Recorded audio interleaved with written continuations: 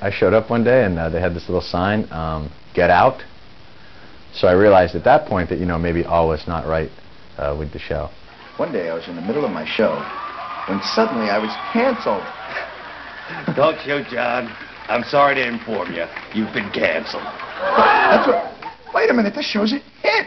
The kids love it, and I'm getting laid a lot. I can't lose it. Sorry. Right afterwards, I went down the Jersey Shore and drank for a couple of weeks. And I'll tell you, that really straightens you out. You know, you'd think the opposite, but it actually helped. I do have one quick thing to say. I've got something to say to all those people who said that my show would never make it.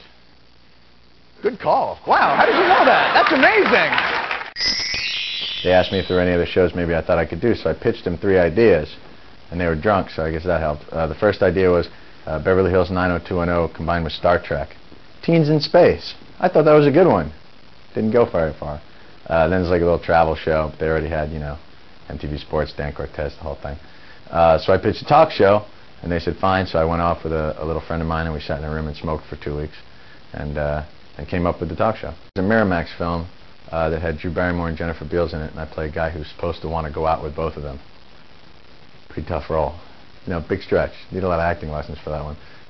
It was kind of low budget, you know. The catering was basically English muffins and fluff, which is a marshmallow-like substance that you can really build into almost anything. It's incredibly useful. There's a crack in the foundation of the building, little fluff. Somebody needs a sandwich, little fluff. We ran out of makeup, a little colored fluff. Goldie's a real nice lady, and she didn't have to be. You know, she's kind of at that level where, you know, most of my scenes were with her, and she basically could have said, like, "Tell Mr. Stewart that I won't have him look me in the eye." You know, but she wasn't. She was very cool, very human, and she would even help me out a bit. Like, you know, you have to hit a mark, you know, on set. You got to walk to your mark and then say your lines. So I was doing a lot of this. You know, cut, you're looking down. You know, I'd get a lot of that. So finally she leaned over and she went, "Count your steps." Smart lady, been around a long time. She probably used those same tips on Fletch. You know, there's history there.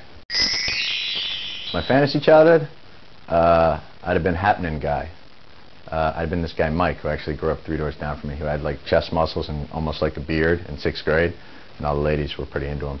The reality of my childhood was I had this nose but a much smaller head, which I don't know if you can really visualize that, but not too appealing.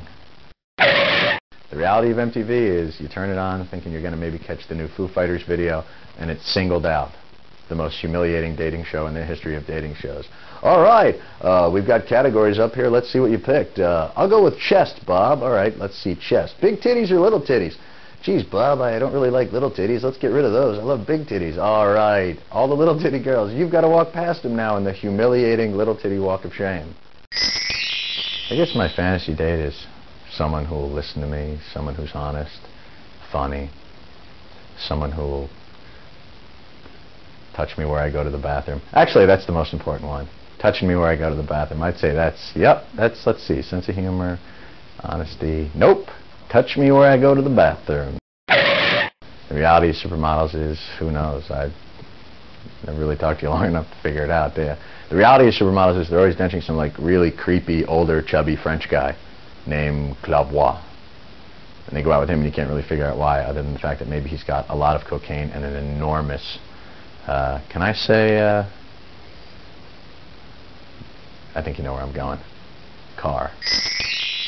Fantasy in New York City would be to live in peace with all different people in an apartment that's bigger than the one I have now, and you have a view of something other than that, you know, old guy that lives across the street that insists on watching television naked with the lights on and the blinds open. The fantasy show business would be a business where Tootie, is that her name, Tootie? Could be in Facts of Life for a really long time and then leave the show and not have everyone on the street run up to her and go, "Hey, it's Tootie!" You know, people would forget. They'd have a little short-term memory, and then you could go on and do your other show, whatever that is, Living Single, and people wouldn't keep going, "Living Single, isn't that show with Tootie?" And the real show business is you got to kiss people's asses that you don't really respect all that much to try and get to the point where for 5 years down the road people will be going, "Hey, it's Tootie!" It's May 8th, the birthday of Don Rickles and former President Harry S. Truman.